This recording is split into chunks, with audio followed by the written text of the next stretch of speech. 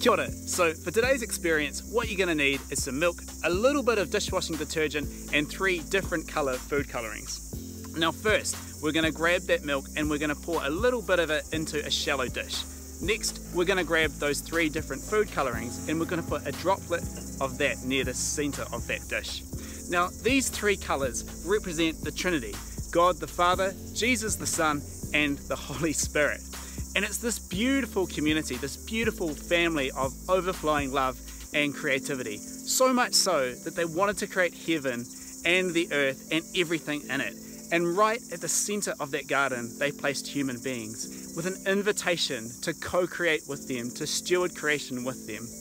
And so we're going to actually see how this unfolds in this kitchen experiment. So let's grab a little cotton bud of dishwashing detergent and let's dab that in the center of those colors. And let's look what happens. Wow, what an incredible explosion of color and a kaleidoscope of creativity that we can just keep playing with. And for me, it really reminds me of the spiritual milk that we've been offered.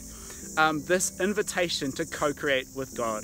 And so this season or this week, why don't you take on a new creative project or something that you've been mastering for a while? It could be gardening, it could be carrying on that painting that you've been doing, it could be coding a new video game or filming a film or picking up the guitar and coming up with a new song. Whatever it is, invite Jesus into that creative process.